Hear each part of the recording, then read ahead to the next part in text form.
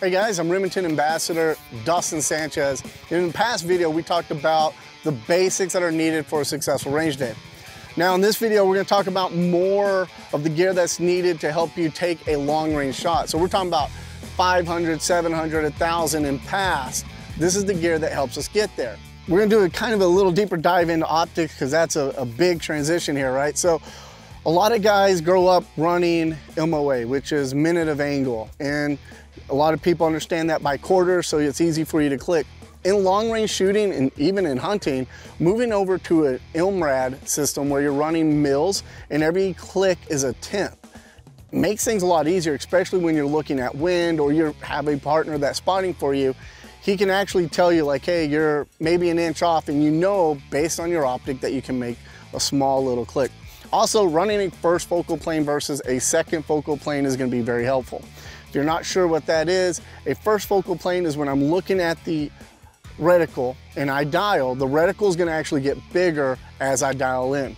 This allows me to know that my zero is always the same no matter where I'm at, whether I'm on, like on this optic, a 4.5, or if I go all the way up to 27. A second focal plane, maybe something like 1 to 6, when you dial, your reticle doesn't change the size. That reticle is perfectly fine, the second focal plane is perfectly fine. However, your zero is only going to be true at maybe the 1 power and the 6 power. Everywhere in between, your zero doesn't stay the same.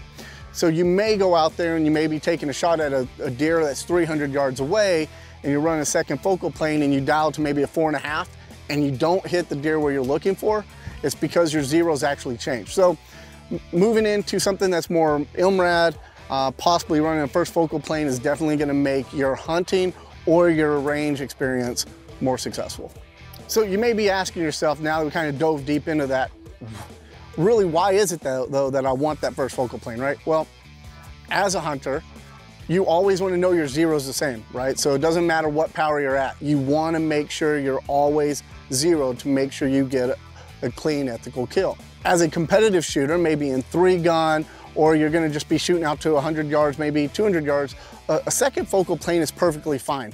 It allows you to be able to move in and out really fast, but it also allows you to come down most of the time to a lower power on your optic, right? So that's where maybe a 1 to 6 comes in, or even some of the 3 to 9s, those work great.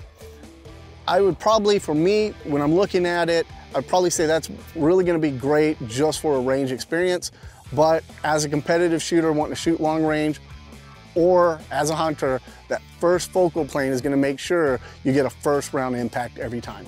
Another thing that we're wanting to look into is binoculars. You need to have a really good set of binoculars to make sure you see your animal or the target you're looking for. Now, I'm more into the position with my Vortex razors here that I want to be able to look through the same binoculars and range them at the same time. So I run a pair of range finding binoculars that's going to give me all of my information right there, so I can easily get that into my ballistic app. Another thing I like to run is a spotting scope.